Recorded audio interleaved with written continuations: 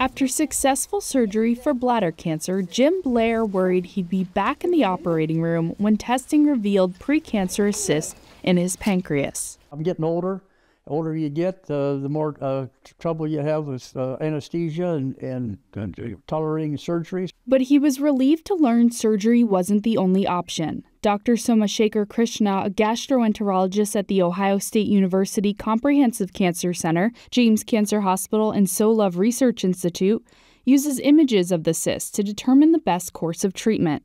But identifying cancerous risk factors in hundreds of fast-moving video images can be difficult and sometimes inaccurate. What we can do is we can slow the video down frame by frame and scroll, and then you can easily pick it up. To speed up this tedious process, Dr. Krishna is using artificial intelligence. We are training the AI to reliably identify, detect, or kind of what we call as risk stratify low versus high risk precancerous lesions, precancerous cysts. Information that provides a clearer path forward for his patients.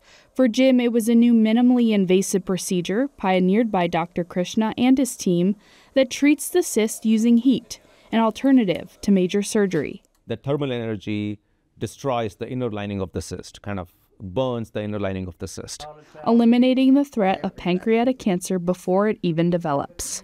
I'm not ready to give it up yet, and so I wonder if there's something else that could be done.